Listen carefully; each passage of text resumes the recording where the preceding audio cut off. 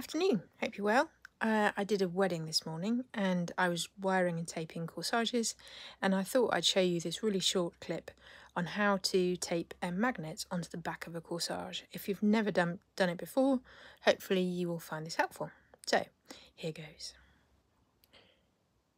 So you have your corsage, that's the back of it there,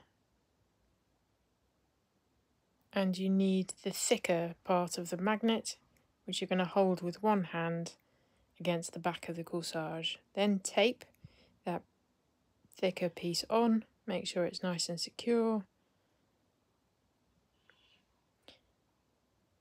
As you can see, it's taped on. And then you need the thinner part, which you'll pop on the back, and that's complete. You just need to snip all the wires off, tape the bottom, and you're done.